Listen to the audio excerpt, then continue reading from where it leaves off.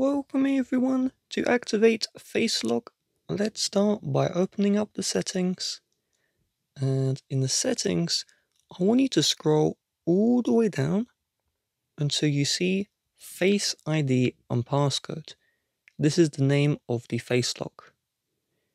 If you already set a passcode, you will need to enter this one in.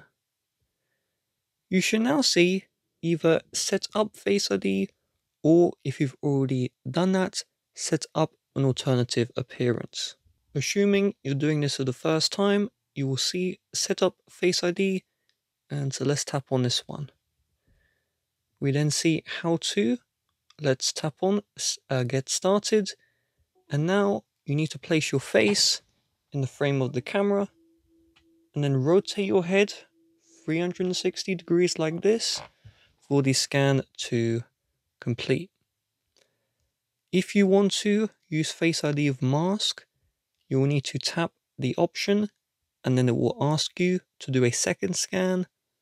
Otherwise, you can select don't use Face ID with mask. Now I'm going to select that one. Now the Face ID is set up. Make sure use Face ID 4 and all of these options here are turned on with the green tick. And this just means Face ID or the Face Unlock can be used in as many places as possible.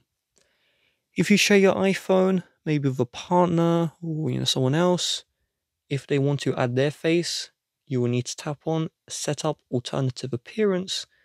But keep in mind, you can only have 2 people's face added to Face ID. And so if you want to swap who those 2 people are, you will need to select Reset Face ID and then add the first face from scratch and then the second face. With that being said, if you would like to help support the channel, please do check the description. Bye bye.